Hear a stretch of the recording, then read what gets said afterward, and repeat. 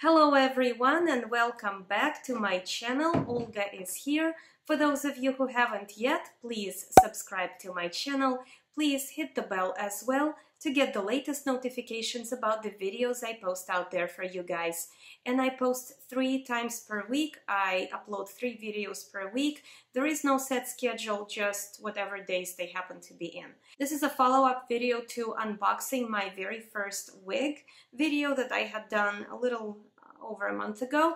I'm going to link that video down here so you can see. And basically in that video I told you that I would be going to my hairstylist and she would be adjusting the wig because it has the lace front and there was a big flap of lace that needed to be cut closer to the hairline to match my natural hairline. So that's what we did today. We also played with this wig, we combed it, and this is a nice quality wig because the part right here, it can be changed to another area, like if I want to part it on this side or the other, I can do that, it seems like. And also I can wear it in a ponytail and I can braid it and do all of those things. She had also trimmed a little bit of the split ends in the wig. Believe it or not, it had some split ends. Isn't that funny? That's what the work that she did for me for this wig. So this is what it looks like.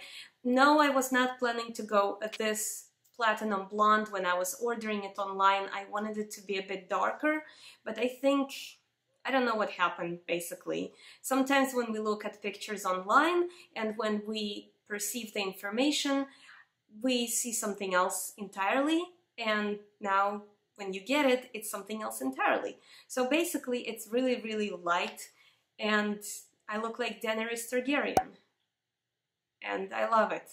So I did very minimal makeup because I did not want to have these huge eyeshadows on or anything like that. This was just to show you guys what the wig looks like and give you a little bit of the info how you can contour around the hairline of your wig. So if you have just gotten a wig, or if you're like me and you just received your wig and you don't know what to do with it, I would suggest not trimming it on your own, especially if you spent a substantial amount of money. You want to go to a hairstyling salon and have a professional trim that for you, because these hairs are individually tied in there and you don't want to be accidentally coming very close to the hairs and snipping something off and then regretting wasting, you know, some hairs or spoiling your wig. Because once you cut something, you cannot reattach it, right? So it's better to take it slow. Yes, she did leave me quite a rim here, but we figured that if I want it closer, once I get more comfortable wearing this wig, we're going to trim it even closer. But for right now, what I told her I want to do is I would be basically blending my hairline and blending this into my skin, basically using Kat Von D Shade and Light palette. And this is what you can use it for as well. For example, if you have a deeper skin tone, you could go into these colors right here and match this front lace perfectly to your own skin tone. I love the Shade and Light palette for its versatility. You can use it as a contouring palette, you can use it as transitioning shades for your eyeshadows, or even do your eyeshadow work with it, and you can also use it to contour around the edges of your wig to make it look seamless. I absolutely loved that. The other thing that I want to share with you guys, this is a natural hair wig, but I do appreciate that some, you know, some many heads had donated their hairs.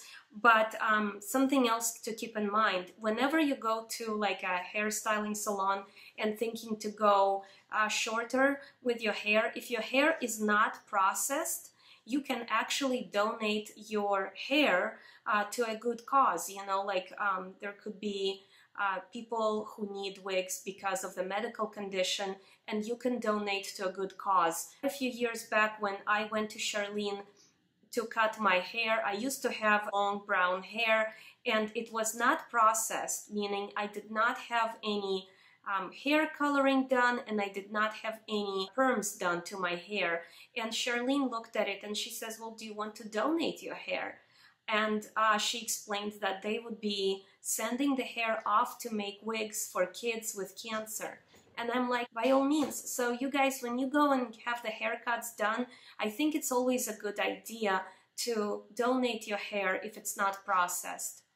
It's a beautiful cause, you know. Somebody might love to have a head full of hair. I mean, I know we wear wigs for fun, but there is also a good cause to donate your hair for. So with all of that said, guys, thank you very much for tuning in. I hope you enjoyed the video. Please give this video a thumbs up. Don't forget to subscribe to my channel if you haven't yet. And I will see you all next week with more videos. How cool is that? I love you. Bye.